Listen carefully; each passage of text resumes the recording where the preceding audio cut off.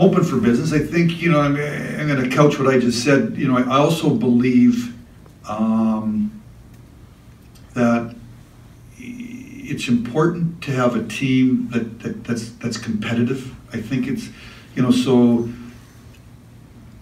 you know, I've talked to enough of you out here that you know, you guys will say, oh, tear it down or massive rebuild.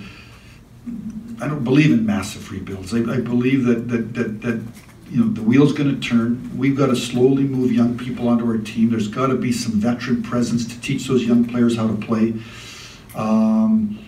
To be competition for those young players for ice time. I don't believe in entitlement. I believe in life. You're going to be the best that you can be when you're challenged every day, whether you're challenged by yourself or you're challenged by your coach or you're challenged by a teammate in order for ice time. That's how you maximize your ability, not when somebody keeps handing you a plate full of 18 minutes and you just go on the ice for the power play just because you're young and you're supposed to have potential and you're supposed to be good.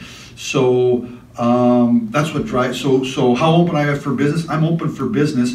I think over the next, I don't know, I can't put it, you know, over the next year or two, hopefully we'll continue to make moves that will impact this team down the road. So am I open for discussion? Yeah, I've been talking to lots of teams. I'm open to talking about lots of things. The reality is most of it doesn't happen. But over the next year or two, we need to acquire more futures, and we need those futures to get better. So you know, we're getting lots of young kids over the next year or two are going to work their way into Grand Rapids, and we got to try to keep continuing funneling them from the draft table through Grand Rapids onto the Detroit Red Wings.